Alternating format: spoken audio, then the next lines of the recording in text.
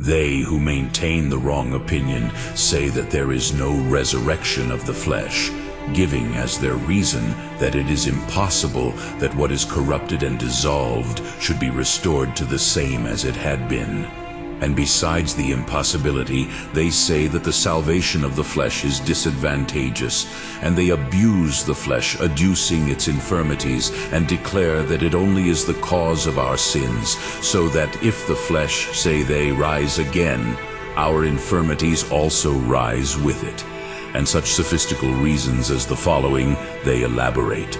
If the flesh rise again, it must rise either entire and possessed of all its parts, or imperfect.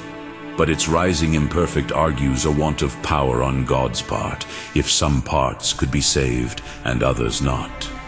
But if all the parts are saved, then the body will manifestly have all its members. But is it not absurd to say that these members will exist after the resurrection from the dead? Since the Savior said, "They neither marry nor are given in marriage, but shall be as the angels in heaven." And the angels, say they, have neither flesh, nor do they eat, nor have sexual intercourse. Therefore there shall be no resurrection of the flesh.